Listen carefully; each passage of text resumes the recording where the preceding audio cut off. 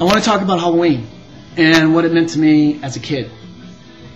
When I was a kid, Halloween was all about competition with my brother and my sister. I have an older sister and a younger brother, and our goal was all about getting the biggest pillowcase as soon as those streetlights went down, rushing out in the neighborhood and getting as much candy as we could. I mean, house after house after house after house. And it was a lot of fun. And I'm seeing that trend, at least reflecting on last Halloween, I'm seeing less and less trick-or-treaters. And I want to know, where'd they all go? Where are all the trick-or-treaters?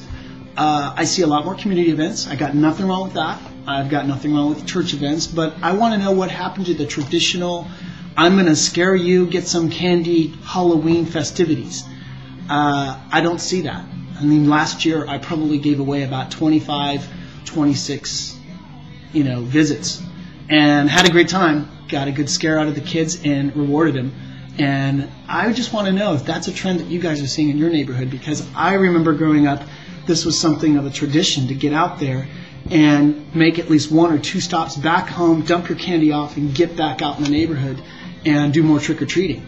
And my sister and my brother and I, we would be out until 9, 10 o'clock at night. Trick-or-treating's ending at my neighborhood around 8, 8:30. I just want to know, where did all the trick-or-treaters go? Where'd they go?